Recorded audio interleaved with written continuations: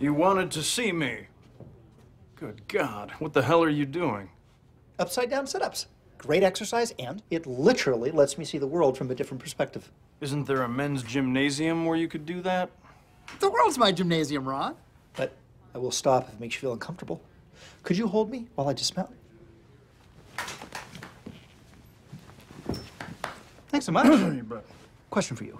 In a town of this size, the Parks Department traditionally has 10 employees. You have only 7. Why is that? I work hard to make sure my department is as small and ineffective as possible. The department is so small because Leslie Knope single-handedly does the work of 4 people. And she's already scaled back her time. If she wins, she'll be dividing her time between Parks and City Council. I'm going to have to hire a deputy director to pick up the slack. No! Chris, that's unnecessary. The department is doing fine without Leslie. Then prove it. Complete one major project. Either we complete a government project, which is abhorrent to me, or we bring a new person into the department, which repulses me to my core. It reminds me of when my dad made me choose which of my pet calves to slaughter with my own hands for my 6th birthday.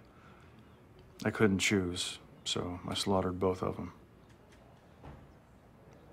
And they were delicious. Hello, Ann Perkins. It's the first time you've said my entire name correctly. Nonsense. We are close friends. I have good news for you. I'm making the water fountain hygiene upgrade our #1 priority. Oh, great. For some reason, when people in Pawnee use the water fountain, they put their mouths completely over the spouts. It's like this weird, disgusting local quirk. Kiss one water fountain drinker, you're kissing everyone in Pawnee, including him. I'd like to complete this project by tomorrow. Oh. Set up shop in our office. In fact, take Leslie's desk. Okay, I will. Thanks, great. Do you want the door open or shut? Open's fine. Okay.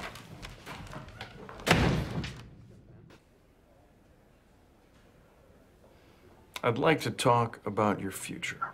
Why are we on this bench? This is weird. You did a great job solving that problem today.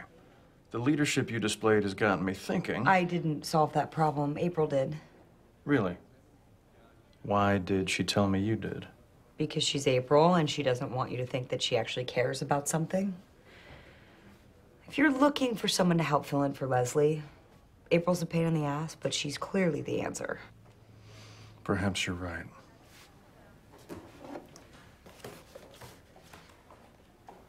Should I go? Oh, you're still here? Yes.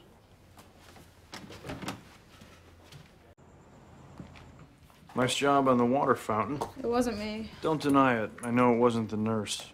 I'm asking you to step up. Not replacing Leslie, just picking up some slack. I don't want to do things. I want to not do things. Just like you taught me.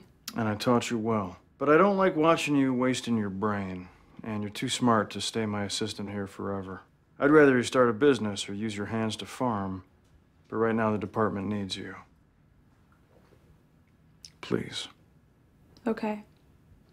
But only because you begged. Good girl. Chris Trekker. This is Ron Swanson. April's gonna take over some of Leslie's responsibilities. Excellent. I have been a fan of April since day one. I told